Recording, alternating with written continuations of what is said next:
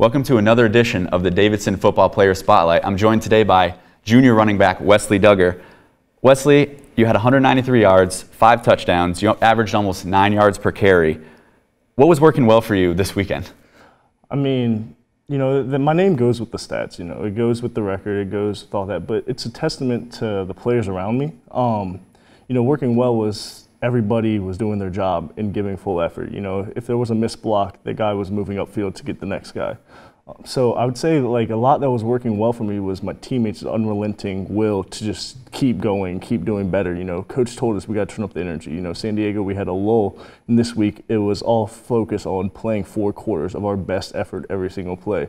So the teammates really opened up the gaps and opened up the holes that allowed me to get the yardage that was necessary. When did you know you broke the record? When did they tell you?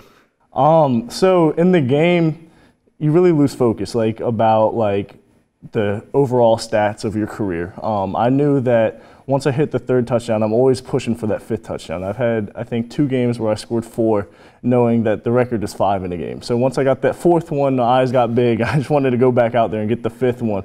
I didn't know where I stood kind of career-wise, because my next focus and biggest focus is always win the game. What does it mean to me if I rush for 500 and I get 10 touchdowns, but we still lose the game? That's not what's important. I'd rather get a 60-yard game and get a win like we did against Georgetown versus all these gaudy stats. Because I'm a team first kind of we need to win first. So, but yeah, once I got the 5th touchdown, I was elated because I know I broke the single game record. And it wasn't until the bus ride that coach got on the bus and told me, and I was like, oh, whoa. And I started seeing Twitter starting to mention me in a bunch of comments, and that's kind of where I learned. All right, there was a 74-yard run. I'm sure you remember. You were tripped up with what, 3 yards? Yeah. What were you thinking getting tripped up there? And did the coaches reward you and get you that touchdown after that? Yeah. So when you get the ball, on that play specifically, it was a triple option play. So you get the ball, you go through the mesh, you get the ball, and you know that you can't bounce it outside because there's a guy that's unblocked. So you split the seam of the lineman, and then the linebackers are in pursuit or getting blocked of the pitch man and the quarterback. And I see the next level is the 2 safeties. The safety on my right, he was flying out to go get the pitch man, and the safety on the left is covering the inside, the middle third. I see the safety on my right stumble, and the safety on my left, he re-angles himself to go in a 45-degree angle to chase me to the end zone. So as I see him on my left, I'm kind of making sure that he stays over there, and I know that this guy on my right stumbled, so he's not going to be in close pursuit. And so as I keep motion, going towards my right to get away from that left side safety, I didn't account for the corner backing off the ball before the play.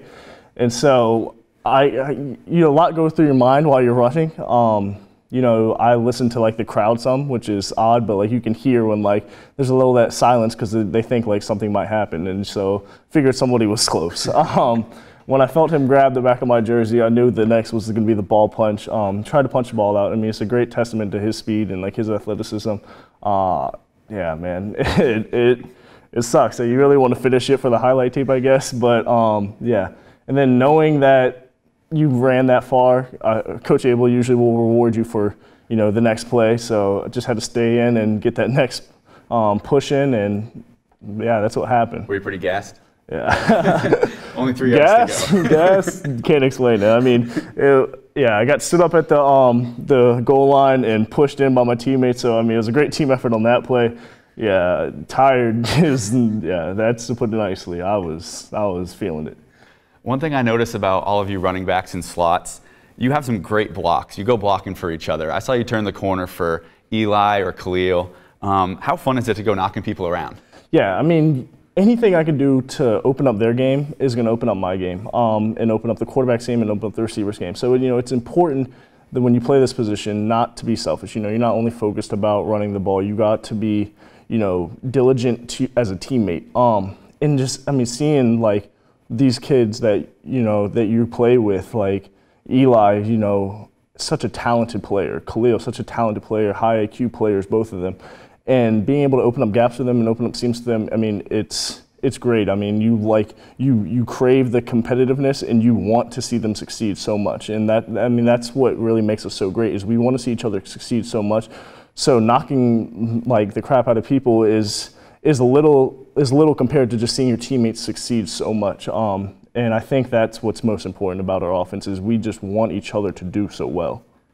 Another group that wants to see you guys succeed, I noticed on the bus ride home you had a Twitter interaction with former Wildcat running back Eric Ferguson. You each praised each other for your careers and your successes. How cool is it to have connections with these guys? Yeah, I mean, it's a humbling experience and it's great. You know, when you come into a program, you look at the stats and, you know, you're like, maybe one day I could be mentioned amongst them, you know. You have a good first year and you're like, okay, like this guy might be it, but, you know, we got to see next year. And then the next year happens, you're like, this could be him. This really could be him. And to be able to be mentioned within those, like, that circle is, like, the most humbling thing in of itself. And being able to have him, you know, reach out to me with such a positive message and so nice. And like so motivational to keep on pushing. I mean, it means the world. And I'm forever grateful for him for like, you know, providing that benchmark, you know, something to chase after. And then also like just pushing me to keep on going. And I think, I mean, it's a great thing to like Coach Abel was talking about earlier is to bring the eras together. You know, it's a great thing to see like former Cats like supporting us now, so. Wesley and the Wildcats have 3 games left here at Richardson Stadium, 5 overall. Be sure to come out and support the team. It's been great having you, Wesley. For Wesley Dugger, I'm Jake Brewer. Thanks for joining us.